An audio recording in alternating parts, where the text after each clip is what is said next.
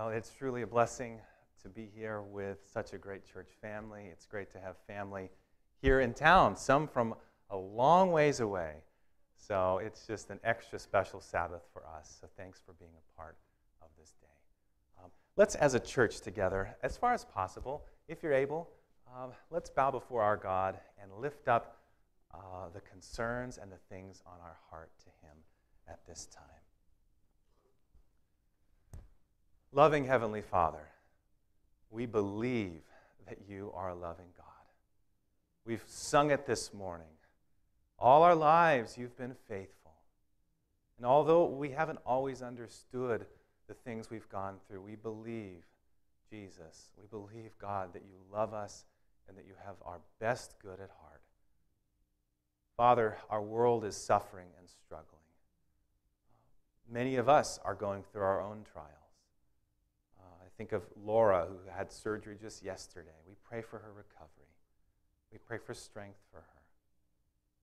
Lord, in our own circles, we pray that you'll use us to help be your arms of love, to be agents relieving the suffering of others in our area of this big world you've made. And thank you, Lord, for the joy of life and the joy that this life isn't the only life we have, but we have an everlasting life with you, and we can't wait for that day.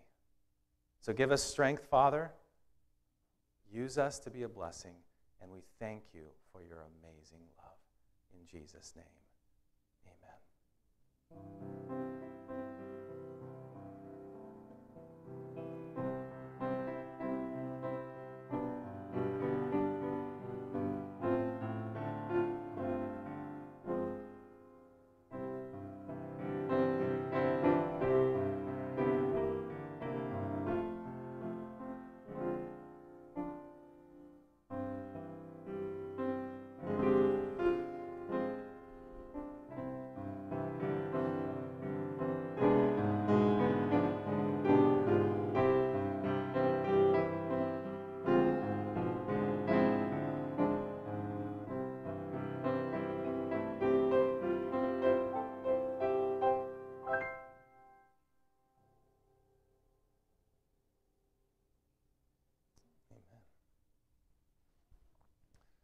Well, who remembers what we have been talking about? We're doing a series right now, a 4-part series.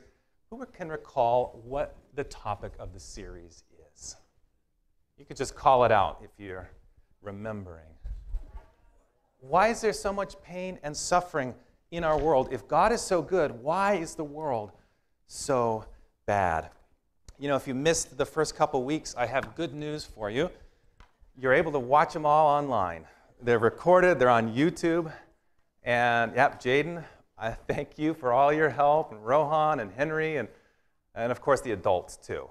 But if you're interested in getting back in the booth and helping out those adults, they are happy to train you in to do all of the things that they do. So I'm going to do a brief review before we get into the message for today. We have seen in our series thus far a variety of things. One, we've seen God is love. God is love, and God gave creatures the ability to love. But when you give freedom and love, there is the possibility of evil. Evil can result. It's not necessary, not required, but evil is an option. And sadly, we saw that humans and divine beings, angels, have used and misused their freedom to do evil. This means that God often has good desires that are unfulfilled, we saw. Even though he wishes the world were different, because of his ultimate desire for love to flourish forever, and not just temporarily, but forever, he has to allow freedom to continue. We saw that evil and rebellion is Satan's fault. It's not God's fault. But God, thankfully, has a good plan to end it all someday. The sin, suffering, death, sorrow, he's got a plan. But we saw in the parable of the sower, or a certain parable of the sower, that to eliminate evil too soon would result in irreversible collateral damage. And so we have to wait till the harvest when all things are ripe and ready for evil finally to be eliminated. We've also seen in our series that the free will defense for the problem of suffering provides a logical explanation. And even I showed quotes from various famous atheist thinkers who said, yeah, this solves or at least provides a plausible explanation for the logical problem of evil. It allows for God to still be God, all-loving, all-knowing, all-powerful, and still for evil to exist. But today, I want to take it a little further. I want to stretch your brains a little bit, so I need you to put on your thinking caps because it's going to stretch a little bit more. We could have ended this series after the first presentation or the second presentation, but we have two more because this is a big problem. And I think there are even more answers that help provide a framework for us to think about. But as we start the topic for today, I'm reminded of the words in 1 Corinthians 13:12, where Paul says, we only know in part. We only see through a glass dimly. In other words, we're looking at it a little blurry here. We can't see the whole picture. So even as I'm going to share some more things that I think are important and powerful, there's a whole lot more. The answer to the problem that Job had in his suffering, God doesn't give him an explanation. He just says, do you know what I know? In an oversimplistic manner. So there's a lot more that's going on here, but I think we're going to find some powerful lines of thought that can help further our thinking on this problem and on this topic. So there's two major areas that we're going to focus on this morning. Number one, we're going to look at the nature of the battle between good and evil. We've identified previously there's a battle going on, but what's it like? And number two, we're going to look at what maybe are there rules of engagement or parameters in which this conflict takes place. To quote from one of my favorite professors and this book, if you really want to dive deep into the topic, you should just buy the book because it'll go way deeper than what I'm going in this four-part series. But the author, Jon TIllay, he said this, at the level of sheer power, when it comes to the nature of the conflict between God and Satan, at the level of sheer power, no one could oppose an omnipotent being. Any conflict between an omnipotent God and other could not be one of sheer power, but must be of a different kind. It'd be like me trying to wrestle a sumo wrestler, right? It's not even a fair fight. So he says, what then is the nature of the conflict? Scripture depicts the conflict as a dispute over what? God's moral character and government. It's not so much a physical battle, it's a battle of ideas. He continues by saying that there have been cosmic allegations have been raised before the heavenly council, claiming that God is not wholly good, loving, or just. This then is largely an epistemic conflict. Epistemic means it's relating to knowledge or knowing. This conflict, it cannot be won by mere exercise of power, but it's met by an extended demonstration of what? Of character in the cosmic courtroom drama. So in other words, Satan has been slandering God ever since the beginning when he began to rebel. It started in heaven, it came down to this earth. And God could have just eliminated Lucifer right at the very beginning, but it would have actually made the problem worse. It would have created more questions, more doubt, more fear, a lack of trust. And those things aren't what promote the flourishing of love in the universe forever. And so for God to overcome and win, it would take not a battle of force, but a demonstration of character. Now, we can get hints of the nature of this battle in Scripture, and even in the very first chapters of the Bible, in the book of Genesis, we get a clue of how the devil is operating this battle in this world, a battle over the minds. Genesis 2 depicts this battle in very different terms from what we typically think. Remember, God had told Adam and Eve, eat from every tree of the garden except for one. And then Eve found herself at that tree having a conversation with this oddly talking serpent. And notice what he said. He said, has God actually said, you shall not eat of every tree of the garden? Kind of questioning, kind of doubting a little bit. Eve says, well, we're not supposed to eat from it. If we do, we'll die, or even if we touch it. And notice his response. He says, you're not going to die.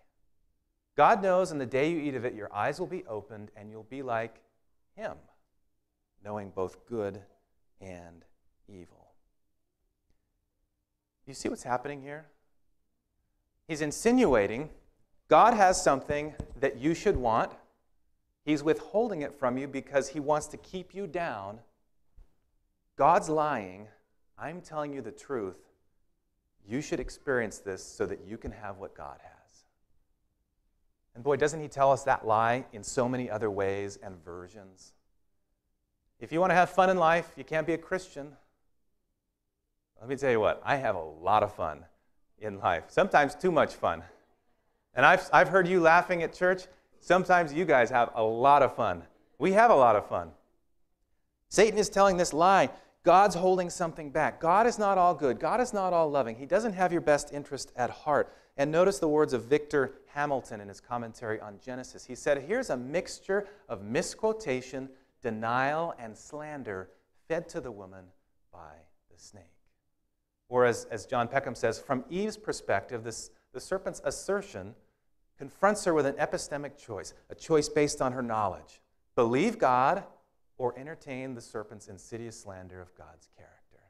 Either the serpent is a liar or God is.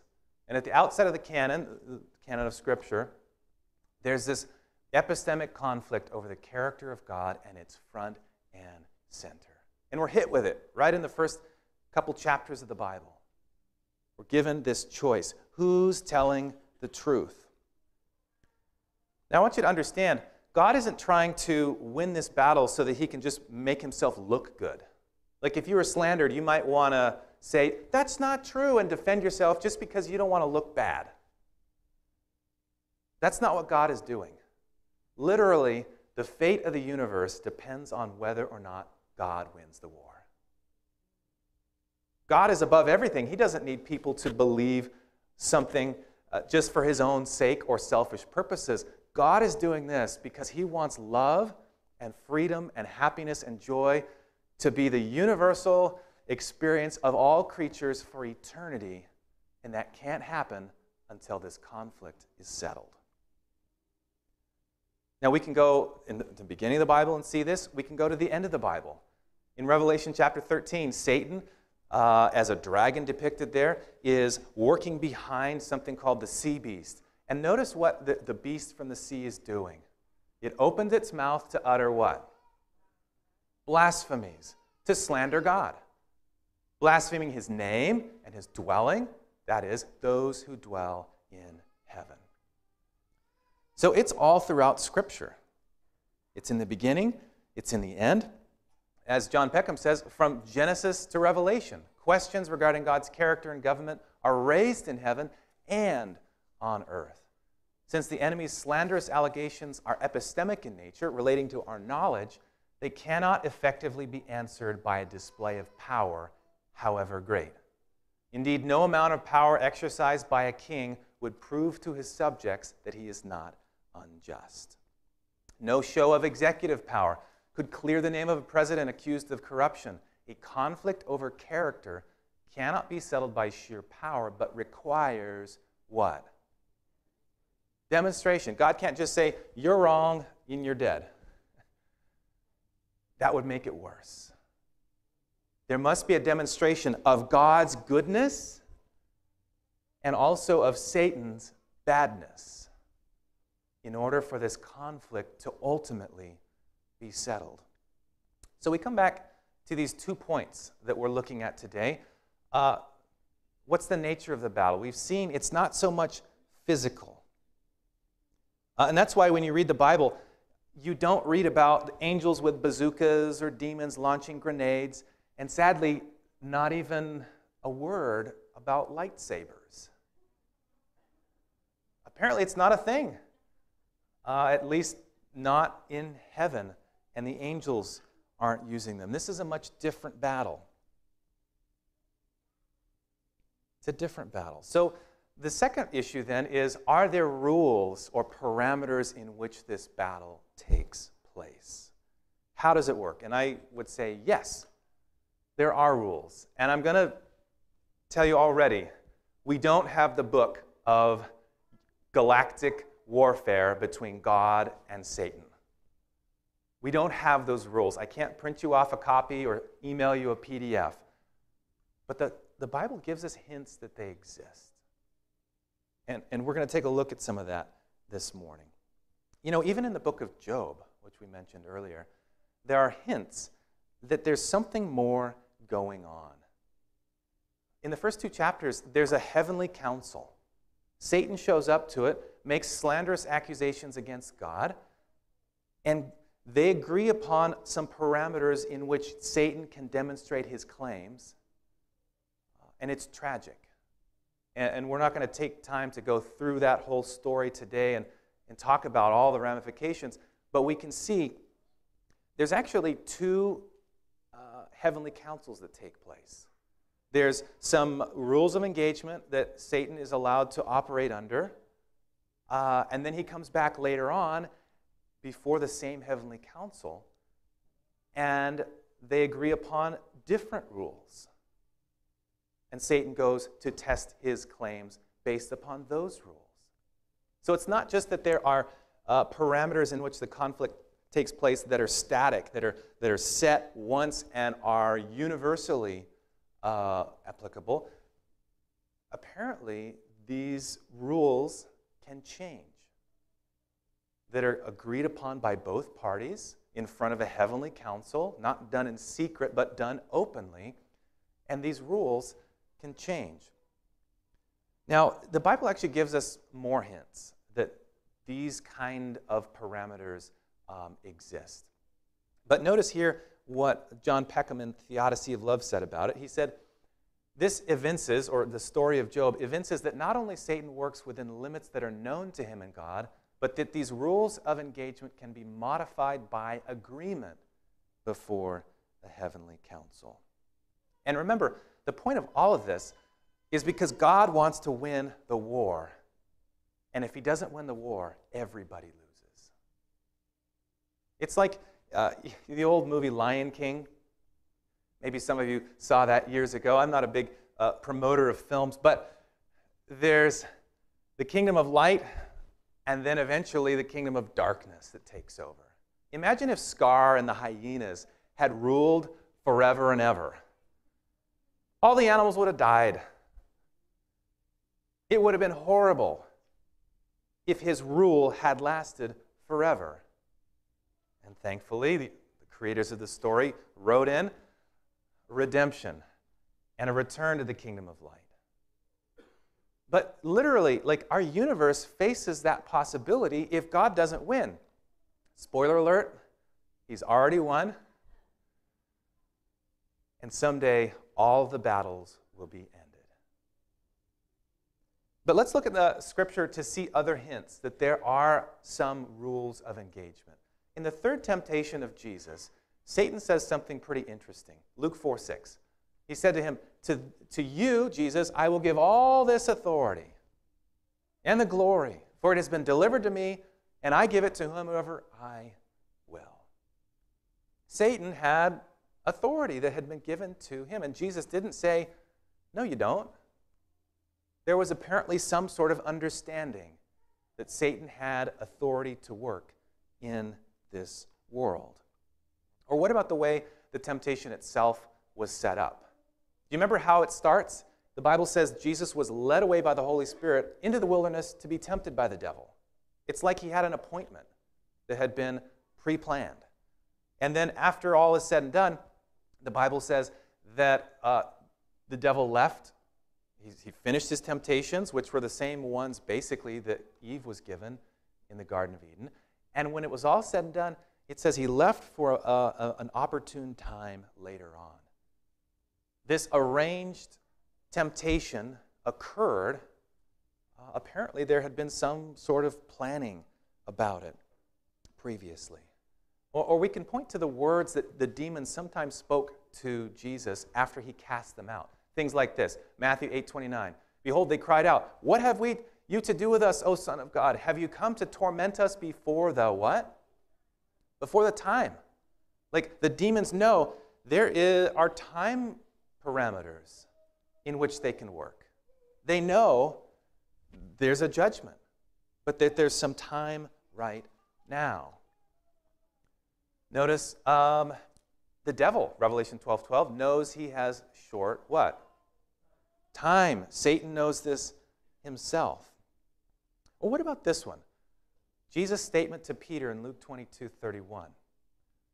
What's it say there? Simon, Simon, behold, Satan has demanded to have you that he might sift you as wheat.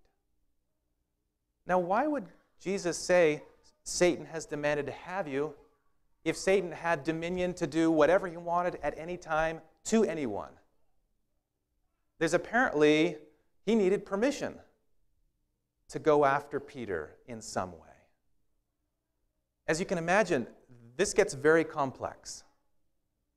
And remember, these are mutually agreed upon arrangements before the Heavenly Council. But this is a complicated situation behind the scenes. Or what about the fact that in Nazareth, when Jesus went to his hometown, he wasn't able to do many miracles. He couldn't do a lot of miracles. And we're going to talk about this more in just a moment. But then Jesus also would come to his disciples and they'd say, we couldn't cast out the demon. He says, well, this requires a lot of prayer and fasting. There's some other dynamics that are going on, linked with faith, linked with connection. It's more than just you didn't have faith or God didn't want to heal. We'll talk about this more in just a moment. We saw also in Daniel chapter 10, 2 weeks ago, God sent a message to Daniel, who was praying.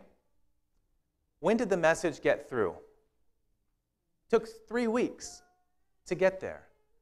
And then we learn later on, the angel had been stopped by this demonic force holding him back. Now let me ask you something. Is God all-powerful? Is God omnipresent? Is he everywhere in some way? Yeah, Scripture indicates this. So if God knows, hey, the UPS has been delayed, does he have the power to just melt away the resistance and send that message? Yeah. But for some reason he didn't. There must be some sort of covenantal rules of engagement in which God simply didn't exercise his executive authority and overrule to get the message through faster. Something more was going on behind the scenes. So these examples indicate that while Satan has a lot of authority, it is limited. And while God is all-powerful, there are, in some cases, limits to what God is allowing himself to do because of the moral restraints. Now, it isn't clear, even if we were given all of the rules of engagement in every scenario, that we'd even be able to comprehend it at this point. It isn't clear. Scripture makes most clear what's most important. And we've already seen what's most important, that God loves us, he has a plan to defeat suffering, and he's coming back to take us back to his kingdom. Amen? Anything else that we might learn or discern is just a little bonus, stretching our minds a little bit. But I want to ask the question. So we see that it's not a physical battle primarily. It's more of a battle over the mind and heart. But how does that help us with this problem of suffering? How is this helpful? Well, notice how Dr. Peckham put it in his book. He said, God is doing everything that he morally can to mitigate or eliminate evil within the context of some agreed-upon rules of the cosmic conflict. Knowing, because sometimes we wonder, well, why didn't you stop this thing, God? Why didn't you heal this person, God? There are a lot of potential reasons for why that didn't happen. One of which is that there may have been some sort of rules of engagement that didn't allow God morally to do what he wished to do. And we already know that that happens sometimes. Does God want to save everybody? Yeah. Is he going to force somebody to go to heaven that doesn't want to go to heaven? No. God has moral restraints upon himself, not that it limits his power, but because God is a God of love. And the same thing is true in some of these complex scenarios. We've seen that these rules can be dynamic. They can change. They're agreed upon by both parties. And it's necessary to have these rules because Satan has been accusing God of being unjust from the very beginning. So if God had just said, all right, you think I'm unjust? Well, here are the rules. You must follow them all. This is how we're going to settle it. It probably wouldn't have gone over very well.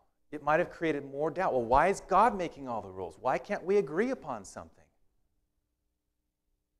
It's a very difficult situation. And because God keeps his promise always, and God can't lie, there are times when there are things that God wants to do that he's not morally allowed to do because of these covenants and treaties. Notice how John Peckham continues here. He says, the biblical evidence indicates that there are rules of engagement in the cosmic conflict, and that both parties know the limits in which they might operate toward settling the conflict. Whereas God remains omnipotent, there may be things that God cannot morally do that he might otherwise want to do, like save everybody, even if they don't want to be saved. It would be torture to be in heaven if you didn't want to be there.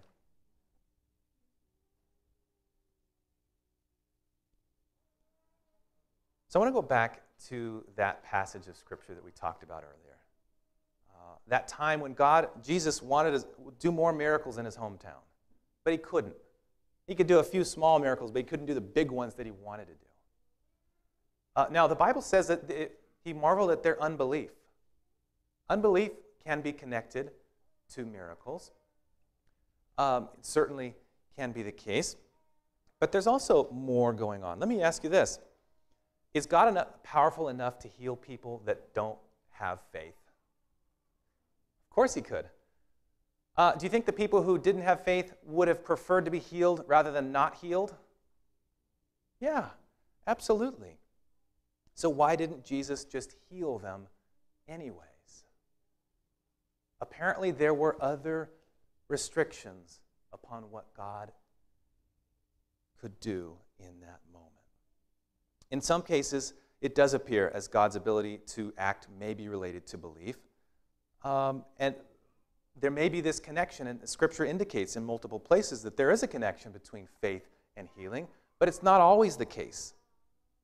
Not always the case. Notice here, prayer may grant God jurisdiction to act in ways that would not otherwise be available to him within the rules of engagement.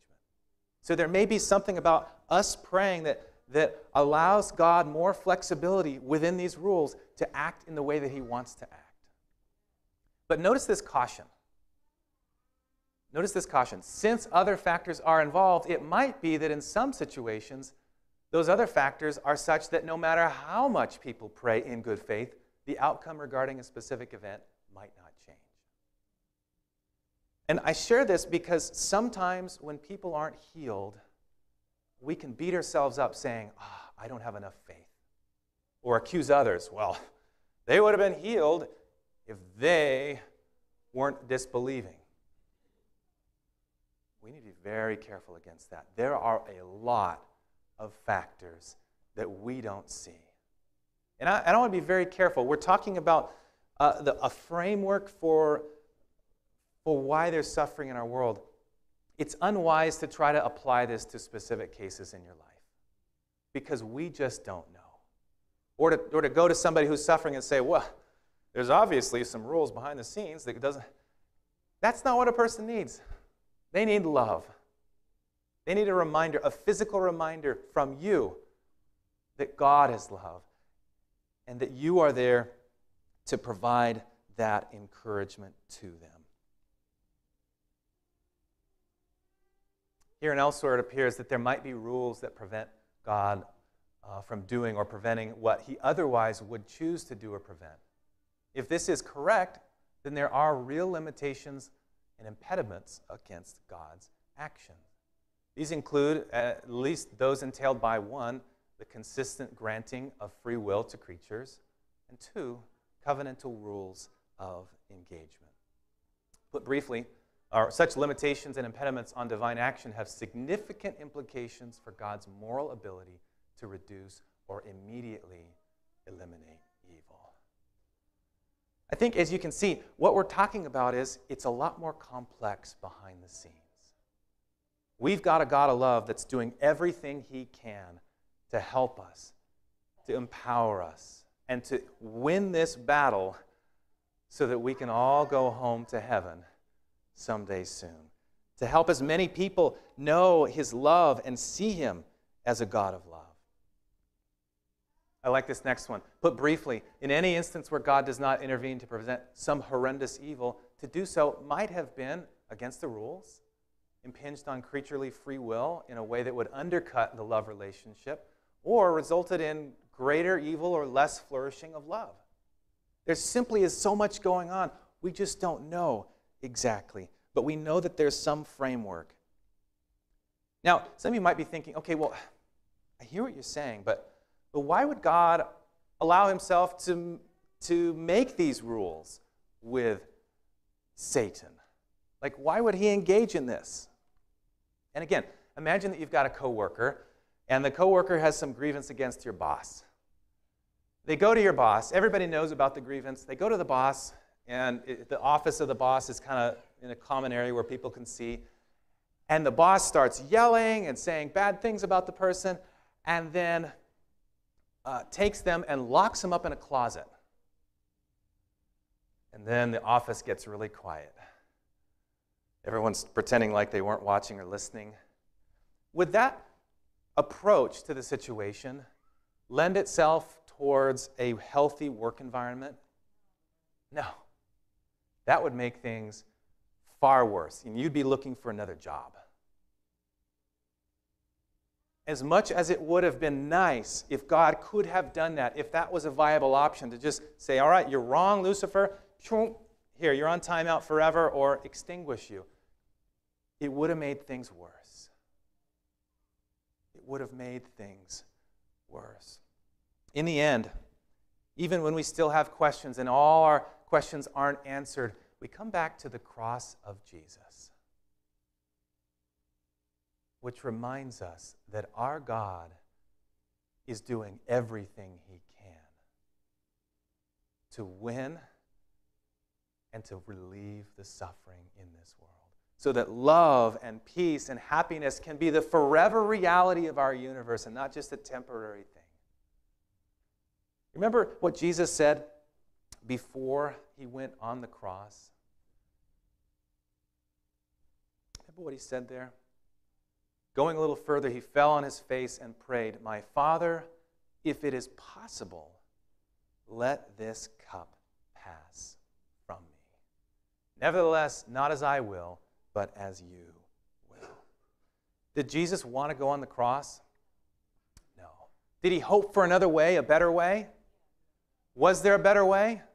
No. It involved him suffering the ultimate price, suffered more than any of us will ever suffer. And it was because that was the only way that he could end suffering once and for all. The only way.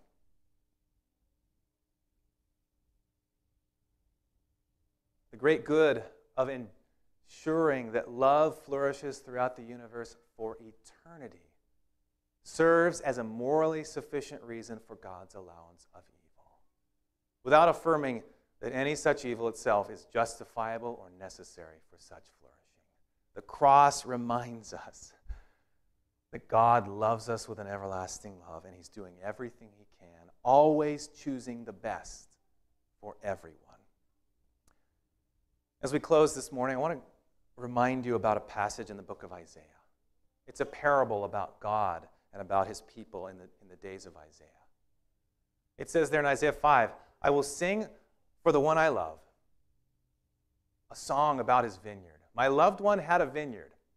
God's the loved one here. "On a fertile hillside," the vineyard is his people. He dug it up and cleared it of stones and planted it with the choicest vines.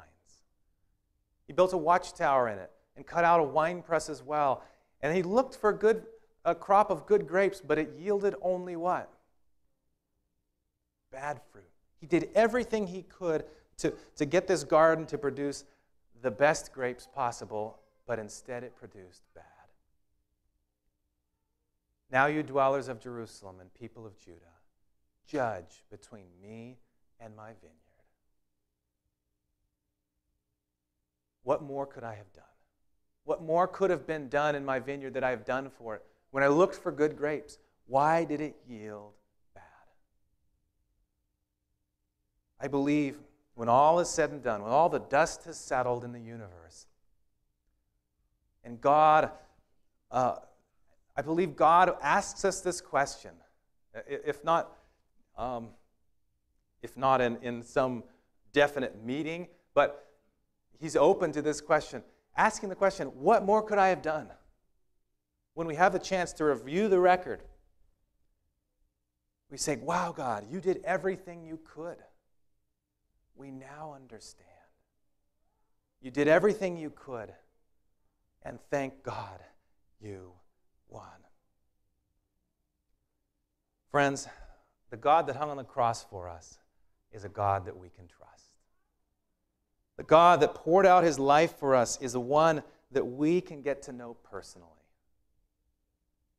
He's a God that wants to comfort us and empower us now. And he's a God that someday is going to wipe every tear from our eyes. I want to get to know this God better. How about you? And I look forward to seeing him face to face and answer all my questions then. And we'll enjoy his love and our love forever and forever. Let's pray. Father, we're grateful that you poured out all heaven for us. We don't understand all the things that happen in this world, nor perhaps are we capable of understanding it right now. But we know that we can trust you. We believe we can trust you. Or perhaps we're not sure about that this morning. Lord, continue to reveal yourself to us as we get to know you better. Grow in our hearts. Grow in our lives. Give us strength for the time ahead and use us to be your arms of love to relieve the suffering in our world, in our life today. This is our prayer in Jesus' name. Amen. God bless you. Have a happy Sabbath, and we will see you very soon.